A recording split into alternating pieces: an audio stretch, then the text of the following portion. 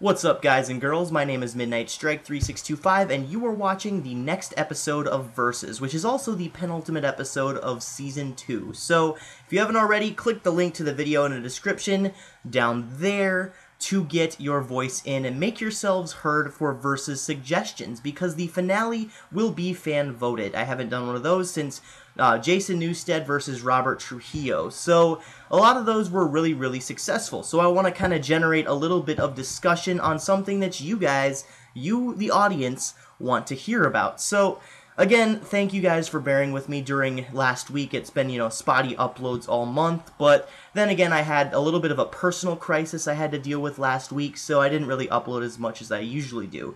I'm not really feeling comfortable divulging into it on YouTube or Dailymotion at this time, but I will let you guys know as soon as I feel comfortable sharing it with you. I might do a midnight vlog on it or something on my Facebook, but hey, you know what? It is what it is, I suppose, and you move on. So basically, this week is going to be talking about two bands that were very popular during the grunge period of time in the late 80s to early 1990s. Those two bands, of course, being Nirvana and Alice in Chains. Now, Nirvana is a little bit more guitar-oriented. They released their first album, Bleach, in 1989.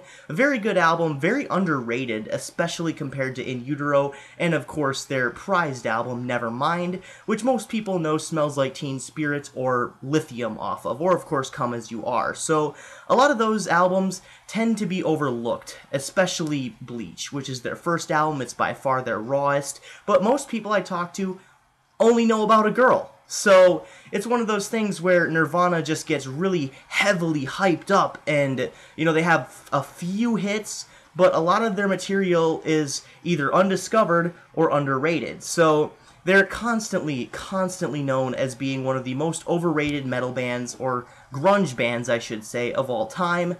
I would kind of agree with that, partially because they were hyped up after the death of singer Kurt Cobain, but then again, they do have a lot of underrated material as well, most of which being very simplistic, very guitar-oriented and guitar-driven, whereas on Alice in Chains' side, yes, it is still guitar-driven, but they add a lot of effects and atmospheric elements, as I explained in my Dirt review. So basically, when comparing the two, you have to remember both of their lead singers died, Alice in Chains rejuvenated, and Nirvana kind of rejuvenated under the name Foo Fighters with Dave Grohl. So basically, both of the bands are still kind of active, but Nirvana broke up after the death of Kurt Cobain, but then again, they live on through the legacy of Foo Fighters, so you could kind of compare the two. A little bit different on the, the comparison chart. Maybe I might do a versus with those two later, but it's a little bit different in terms of genre. So when comparing Nirvana and Alice in Chains, I would have to go probably with Alice in Chains, just because there's a lot more kick to them. There's a lot more atmospheric elements versus just kind of guitar-oriented, simplistic rock that we've all heard before. I mean, I'm not saying that that Nirvana are unoriginal. I'm just saying most of the stuff that they're putting through, we've already heard before in music. I mean, yes, it is a little bit different from everything else, but it is in the same vein of what we've already heard. That being said, Kurt Cobain is a very talented vocalist. He, encompasses a lot of punk atmospheric elements as well, a lot of punk-oriented groove to it, but when it comes down to it, I mean, we've heard this stuff before. Yes, it is good. Yes, it sounds good. Yes, they do add their own flair to it, but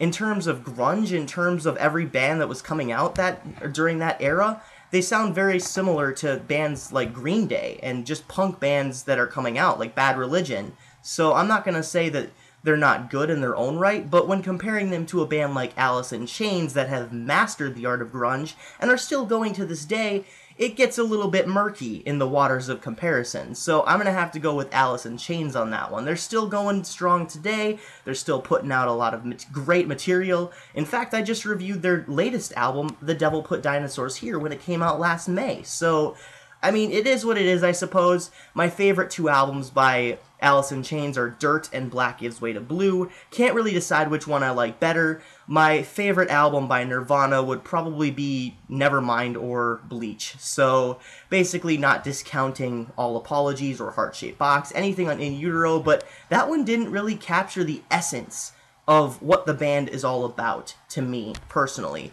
I still like the album, but just not as much as Bleach and Nevermind. So, Nevermind is probably my favorite. I know it's probably going to be, you know, viewed upon as, oh, yo, you only know the hits. But no, I love that entire album. Maybe I'll review it sometime, maybe I won't. Maybe it'll be, like, in the third wave of classic reviews, who knows. But for now, I'm going to go with Alice in Chains. Nirvana, you know, they're good and all, but on a comparison, you know, in terms of technicality, I would just have to go with Alice in Chains because they incorporate a lot more variety, atmospheric elements, they're a little bit more melodic, they're still going strong today, and each and every one of their albums sounds different and adds something new to the mix. So with that, what do you guys think? I want to know what you guys think for Nirvana and Alice in Chains. Maybe next time I'll bring in a guest because I just actually got in contact with my friend X Gamer Strikes Back, who actually lives like, what, 2 miles away from me, so we might do a few videos together, and I might feature him as a guest on my channel, maybe not, I never really watch guest videos, so go check him out, links in the description for his channel as well. Don't forget to vote for suggestions, because I will be making a poll for that soon. So, with that, this is Midnight Strike 3625, keep calm and rock on.